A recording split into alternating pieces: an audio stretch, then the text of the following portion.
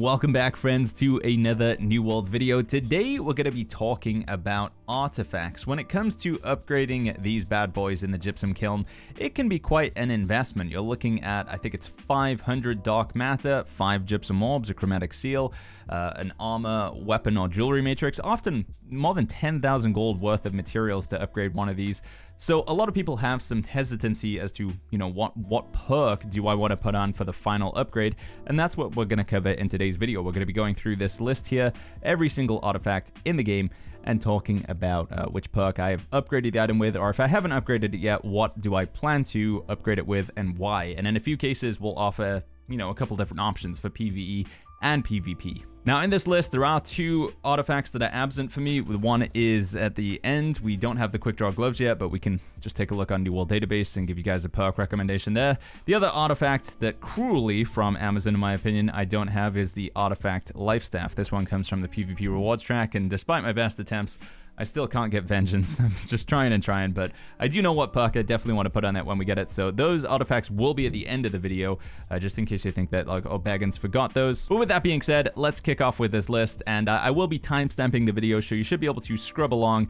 If there's a particular artifact you're interested in, just scrub through the video, you can find its name, and we'll be talking about it there. So the first artifact in the list is Odo. Now, Odo is one of these weapons that doesn't come with a gem slot, but you can put a gem slot in it. In order to do that, you will need gem setting pins, which you can buy off of your faction vendor. I'm just going to go ahead and show that real quick, because this is going to come up quite a few times in the video. There are a few artifacts in the game that don't have a gem slot, but you can put one in. So if I go to my faction vendor here, Teos, I go to the faction board, rewards, and I think it's on the 3rd tier, so it's called Exubitor for the Covenant, but it could be something else for other factions. And here it is. So just sort of halfway between these 2 lines here. So if we go to the top of Lumen, the bottom of Exubitor, I have gem setting pins. They only cost 100 gold, 300 faction tokens. That's the only way you can get them in the game. So if you are missing these, just go ahead and buy one of those.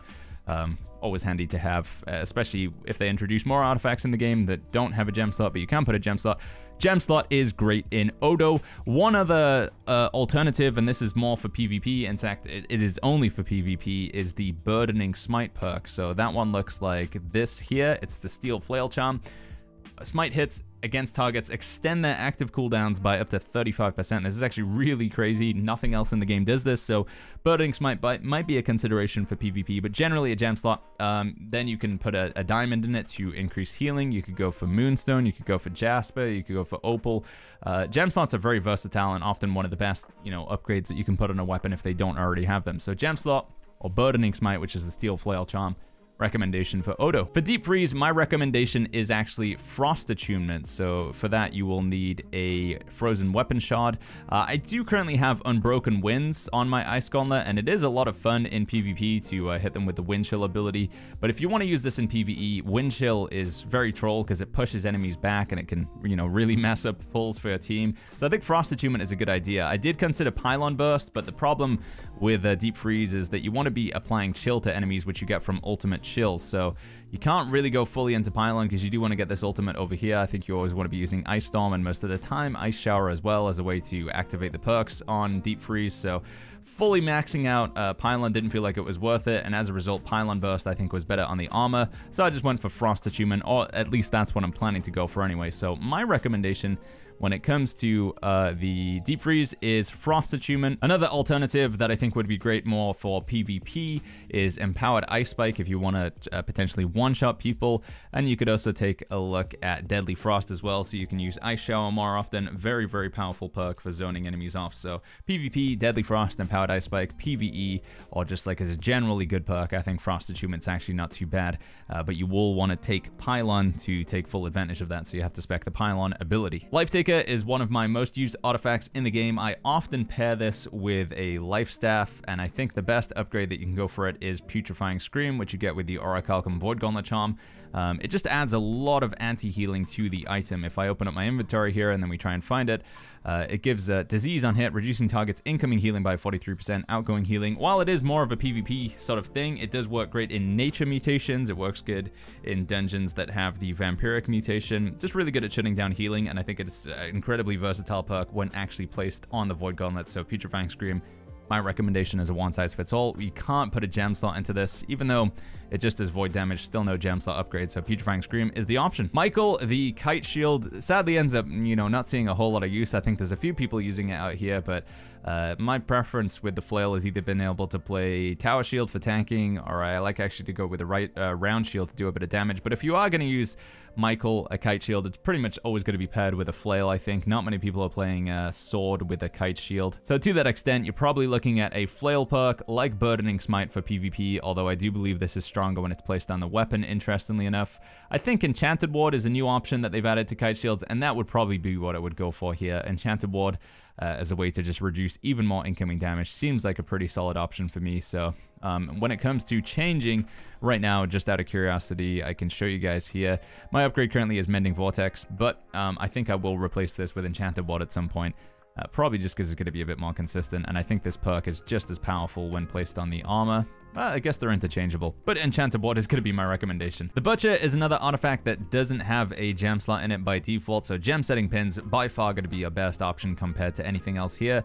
I don't think there's anything else to say other than just go for gem setting pins. Definitely the best upgrade here to allow it to do damage, or if you want to tank with it, gem setting pins obviously allows you to put a Carnelian gem in it, which then turns it on as a tanking weapon as well. The Finisher, or the Artifact Rapier, one of the best options and most consistent options we see for with this one is Keenly Empowered.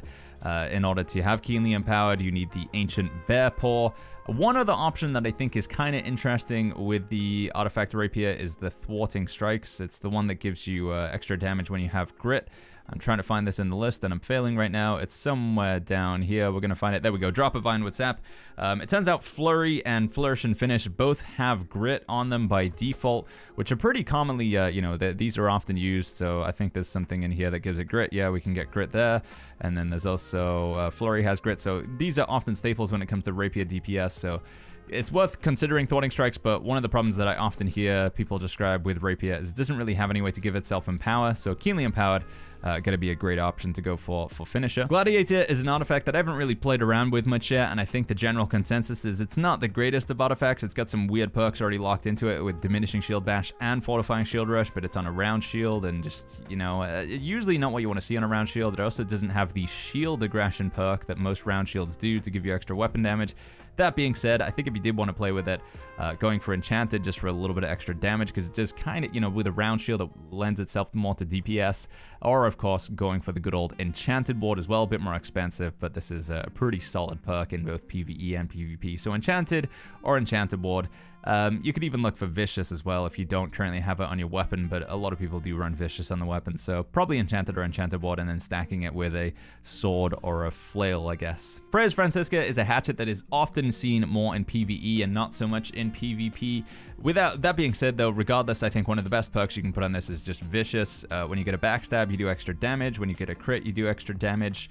Vicious is just like a well-rounded perk. It's pretty solid in all situations. If you were going to be using it as PvE DPS and you consistently knew that that was what you were going to be playing, you could go for Rogue as well, which is just like a stronger version of Vicious, but only activates when you're getting backstabs, so it's a little bit less consistent, higher uptime or higher damage when you are getting that sort of situation, but Vicious for PvE, for tanking.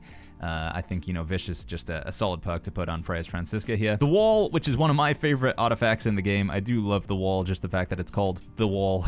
it is a lot of fun. The perk that I went for on the Wall was Fortifying Shield Rush. I often play this with a sword. If you wanted to play it with a flail, then I guess you'd have to look for a sort of more generic perk. To that extent, Enchanted Ward, obviously now a new option on shields, could be great as well. But for me, my wall upgrade was Fortifying Shield Rush, and that's what I'm going to recommend that you put on it.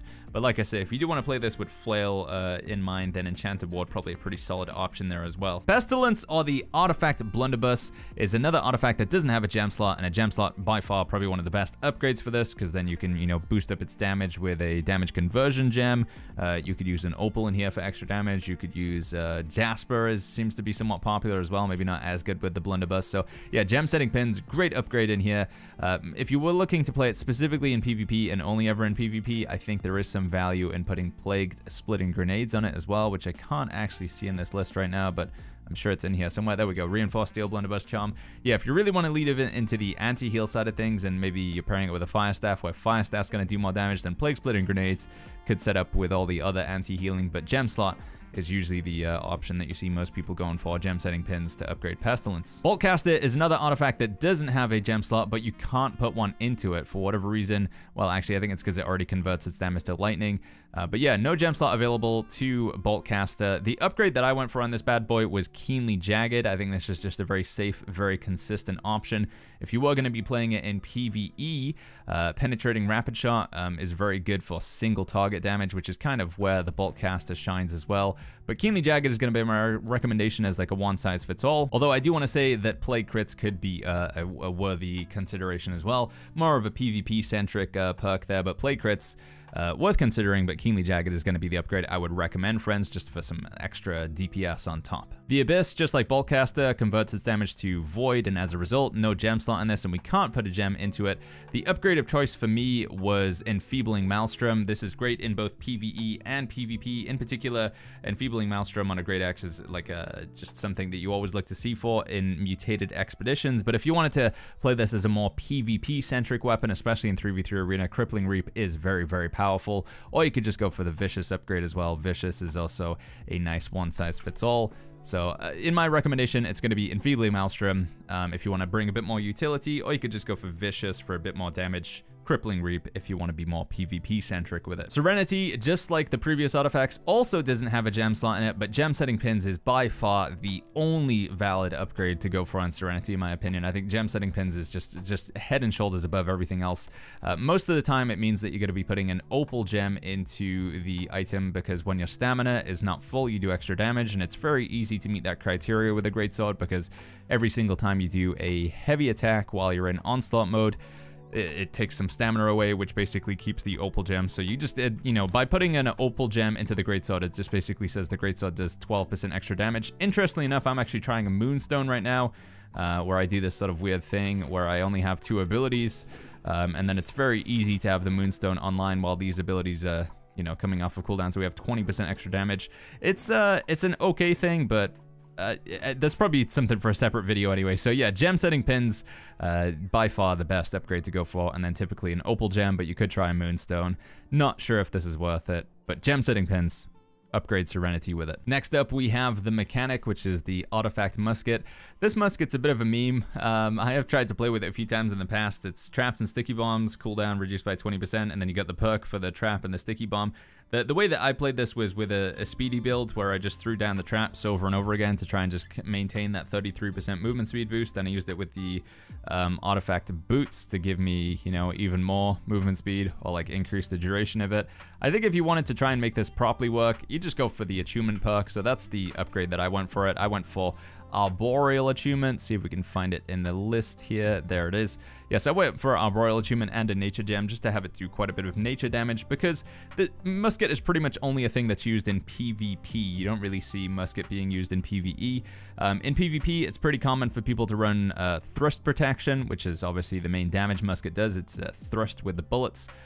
Flame Protection is also pretty common as well, which is like from powder burn and stuff. So if you convert some of the damage to nature, nobody's really running Nature Protection in PvP, and also in PvP, or PvE rather, the Lost and the Corrupted are also weak to nature damage. So yeah, Arboreal Attunement was the upgrade there, and the 1.5 second cooldown, that's probably as often as you're going to be landing a shot with the musket, unless you're really rapid fire back to back. So Arboreal Attunement, good option there. If you wanted to add that perk to the musket, it would be the Evergreen Weapon Shot. Scorpion Sting is a artifact that's pretty much exclusively used in PvP. It's, you know, you have the javelin, you throw it out, it brings the enemy into you. The perk upgrade that I went for on this bad boy was Keenly Jagged. Keenly Jagged, of course, when you land a crit, you add an extra bleed onto it. I think this has a lot of synergy with the way Spear's skill tree works. You do a 15%, or you get a 15% extra crit chance when you attack a bleeding target. Now, of course, you can apply bleed with skewer, but if they're out of range, you know, if you hit them with a javelin, you pull them in, You apply the bleed to them while they're pulled in, and then you've already got the 15% extra crit chance before anything else is going on. So it just seems like a nice way to sort of open up with a big chunk of burst damage. So Keenly Jagged,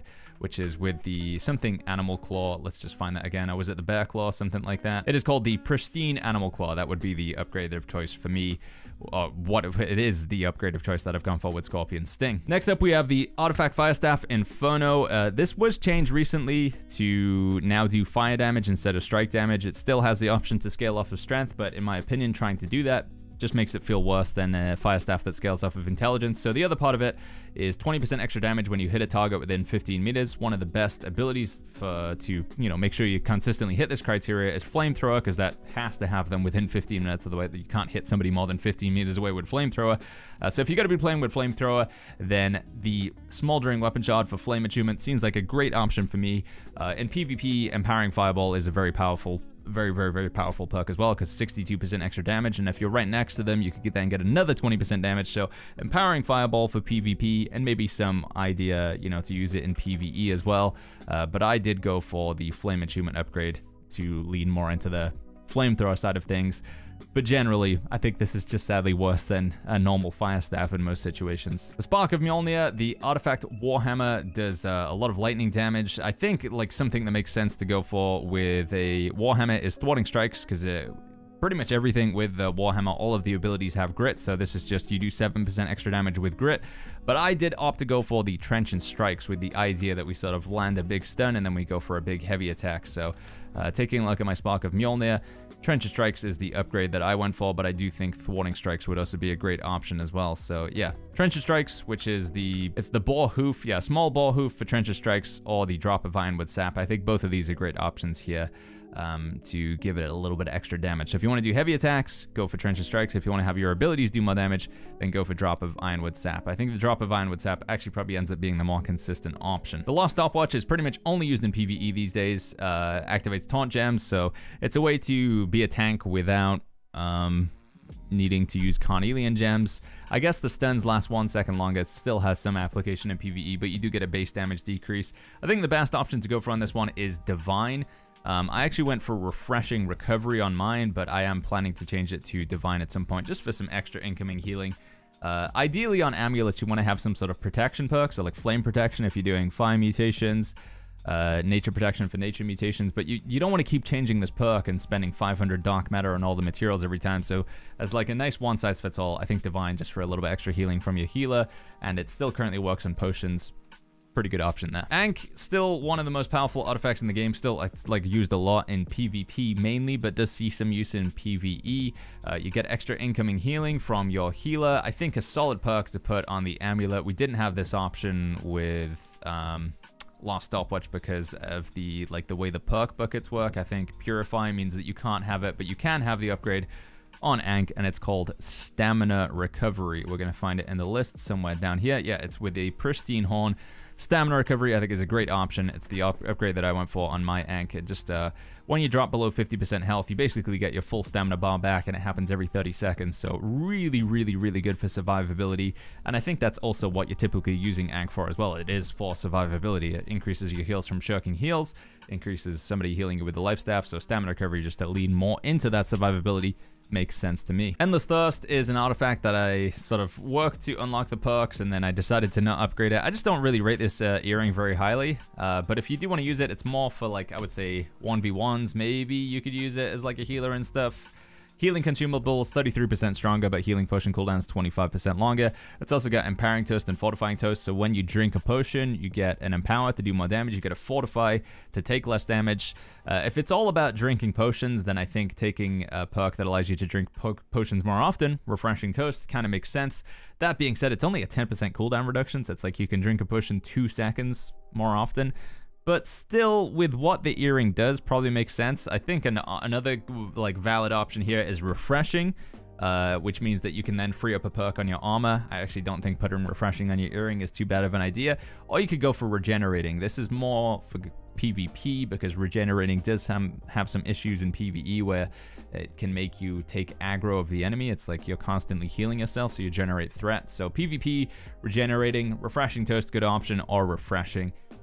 I think I would actually put refreshing, so that's going to be my recommendation to go for on the earring there. The Void Darkplate, used by a lot of tank players, bruisers, PvP, PvE. It has Enchanted Ward, Physical Aversion. I think the next best option on top of these is health. You know, you could also look for something like Thrust Conditioning, Slash Conditioning. Those are a bit situational. I know there's been a little bit debate lately about whether health is a good perk or not, because it doesn't actually give you as much mitigation as other things. Freedom would be a good option for PvP, but I do believe that health still, I know people are like, oh, health isn't as good as this and that. It just is a nice one-size-fits-all. It doesn't care about what sort of fight you're going into. The enemy doesn't have to be using a spear or a fire staff. It doesn't have to be PvE.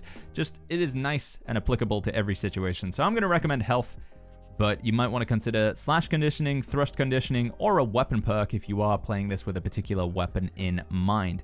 Just for, to help you guys, a Vial of Mercurius Thrust Conditioning, which would probably be the next best thing. You could also go for Shirking Heals as well. Excellent option, but only for PvP. So Shirking Heals, Thrust Conditioning, but health still going to be like my nice one-size-fits-all recommendation, and that is the perk that I put on Void Darkplate myself. The Unmoved are boots which allow you to not be pushed around. It turns out they're very situational, so you can't get pulled in with the Artifact Spear. If you're doing the final boss fight of Glacial Tarn, he can't blow you away. They have Grit Ward and Physical Aversion. Because they have Grit Ward, I believe you can't put Enchanted Ward or Elemental Aversion, which limits it.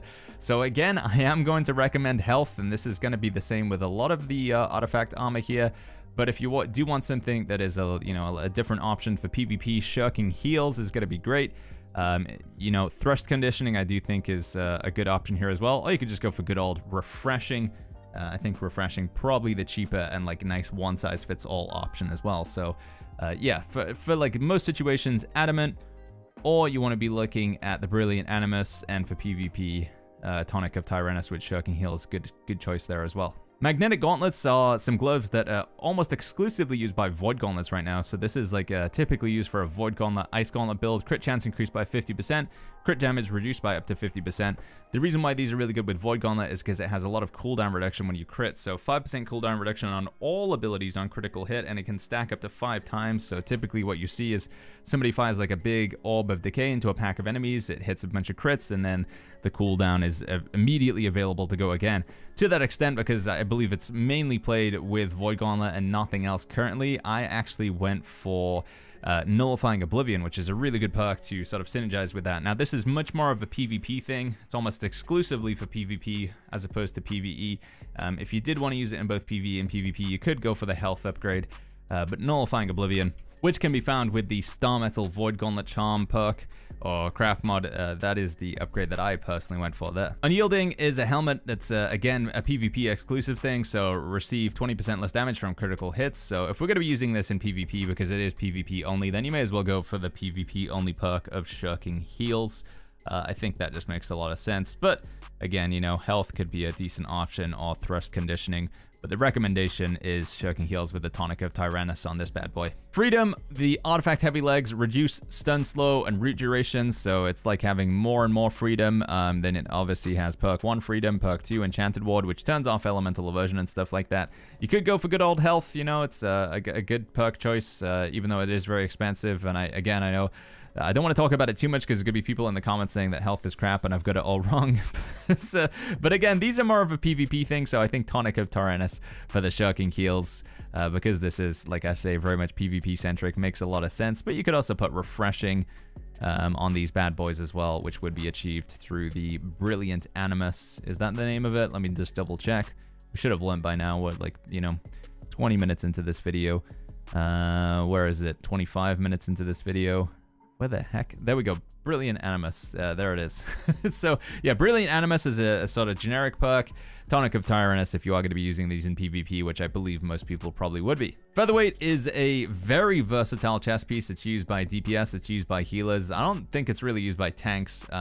But yeah, basically the chest that doesn't weigh anything, so you can combine it with other pieces of heavy armor and then get more mitigation. It's got Refreshing. It's got Physical Aversion. I think the nice one-size-fits-all perk for this is health.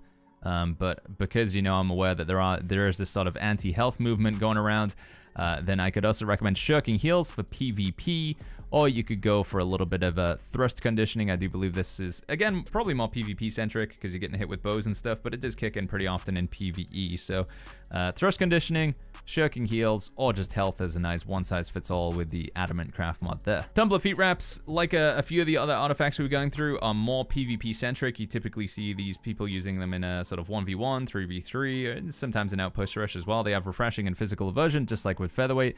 Bearing in mind that they are more PvP centric, I think the good old Shirking Heels is a great option to go for here, because again, it's another proc with all the other shirking stuff that comes in. You know, it's already got Shirking Blessing, so you could just lean more into that and go, you know, feast or famine basically. But the good old one-size-fits-all would be a health perk. You know, you could use these in a lot of different setups with health. So Adamant or Tonic of Tyrannus is the recommendation here. Grey Wizard's Hat, just like with the other two, it has refreshing physical aversion. You bet it, I'm recommending health again here as a nice one-size-fits-all. But for PvP, you could go for Shirking Heels. When you dodge, you get some extra healing back. Or you could, you know, if you're going to be playing this with like Fire Staff, Ice Gauntlet, this is typically going to be played with a magical weapon, right? And usually some sort of, yeah, like a Fire Staff, Ice Staff, or Ice Gauntlet, Life Staff. Then you could put a weapon perk on it. Like if I was going to be playing this with Life Staff, we could go for Keen Beacon. If I was going to be playing it with Fire Staff, we could go for Empowering Fireball or Refreshing Pillar of Fire.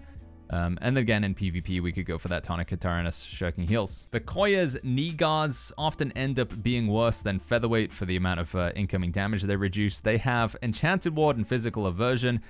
This is, again, I think typically more of a PvP thing. Incoming ranged attacks deal 10% less damage from you. Usually in PvE, you're getting hit by melee enemies. There are the occasional archer and stuff like that. So considering that they're more of a, in my opinion, more of a PvP thing, makes sense to put Shirking Heels on them to get that extra incoming healing. But again, you know, I do think health is a nice sort of one-size-fits-all for every kind of different build in here as well. Non-conditional makes it good in PvE and PvP. So health or Tonic of Tyrannus. Health obviously achieved with the Adamant craft mod. Nimble Coat is an artifact armor that actually has health on it. It's I think it's the only artifact armor currently in the game that does have health, so it's health refreshing. I think the best third perk that you could put on here is going to be Enchanted Ward or Elemental Aversion. Enchanted Ward can be achieved through the Hardened Crystal. We'll just find it in the list here real quick, so it should be somewhere around here. We have Armor Fragments for Elemental Aversion, and then we have Enchanted Ward coming up in this list any moment now. There it is, I can see it. Hardened Crystal for Enchanted Ward or Armor Fragments for Elemental Aversion. Personally, on my Nimble Coat, I went for Elemental Aversion. I just think, I don't know, it works a little bit better. In the typical builds I play Nimble Coat, it's like healer, or, you know, it's mage DPS or something. So usually I'm getting hit with ranged attacks, and I just feel like Elemental Aversion a little bit better for that sort of situation.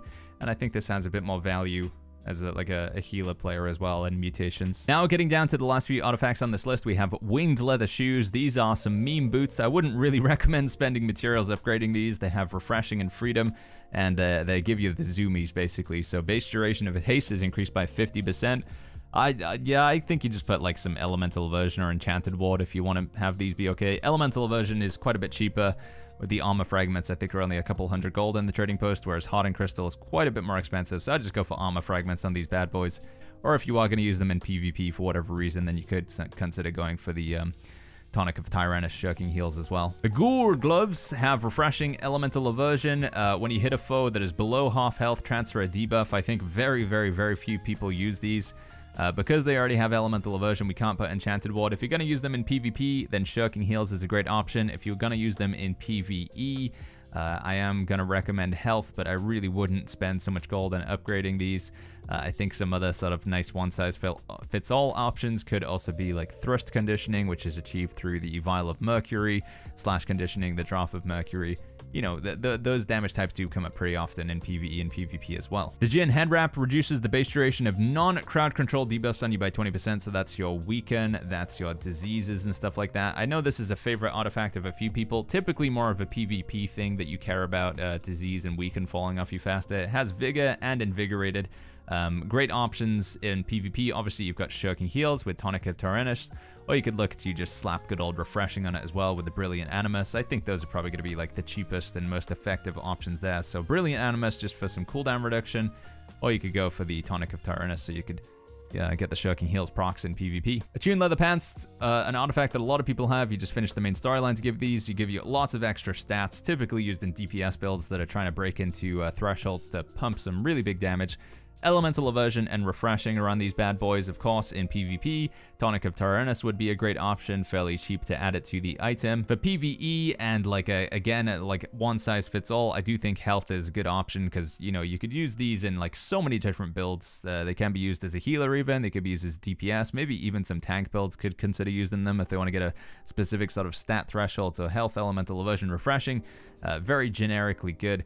For PvP, obviously the Shirking Heels, Tonic of Tyrannus, and again, for like a cheaper all-round option, Vial of Mercury for thrust conditioning, I think is, you know, fairly applicable as well. Last artifact on this list, and we do have two more to get through that are not, I don't currently have, is Blood Drinker, which is Hearty Leeching. It's all about lifesteal. The problem with this ring and rings is I think typically like putting a damage perk on them is a good idea. So ice damage if you use it with an Ice Gauntlet, fire damage for a Fire Staff, Bloodletting if you're going to use it with a rapier. For me though, I like to use this ring in a bunch of different setups. So I was thinking, what is a perk that is applicable to kind of every setup in the game?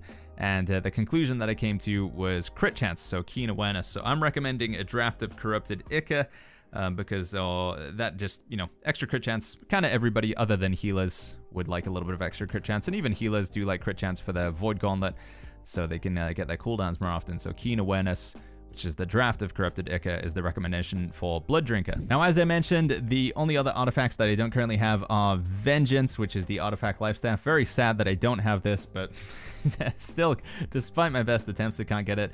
This is a artifact Lifestaff. We'll take the camera off here. We'll go full screen. It has Keen Beacon, Refreshing Move, Enchanted. It is a bit of a meme, but because it's still a Lifestaff, you still want to be doing healing. I think your best option you can go for here is Blessed, which is achieved with the Sliver of Crystal Azoth. It's still a life staff. You still want to be doing some healing with it. So yeah, the Sliver of Crystal Azoth for Crystallized Azoth for Blast on this makes the most sense in my opinion. The only other artifact that we don't currently have are the Quickdraw Gloves. These have Refreshing, Freedom. They got the immunity to damage for after you weapon swap. I think these are more of like a dueling weapon for like 1v1s and stuff like that. So if you're going to be using this for PvP, then of course the good old Tonic of Tyrannus for Shirking Heels would be a great option. Also Enchanted Ward or Elemental Aversion as a more generic upgrade perk as well. So Hardened Crystal or Armor Fragments for Elemental Aversion to be more generic. But seeing as they're, you know, looking like they're very much a PvP-centric item, then I think Shirking Heels would be great here as well. All right, friends, so that does it for this video. Hopefully you found it useful. I do believe we covered every artifact there. Fingers crossed I haven't managed to miss something. If you guys have any other suggestions for any artifacts we covered in this list, because I haven't had a chance to play with every artifact extensively, you know, or there's some that I definitely play with more than others, like the Unmoved and Unyielding. I barely play with things like that. So yeah, if you're somebody who mains one of those artifacts and you find something that works really well for you, let me know in the comments down below. Always open to some, like, you know, constructive criticism. And yeah, like I say, if you guys enjoyed this video, make sure you go ahead and click the like button, subscribe for more, and I'll see you guys all in the next video.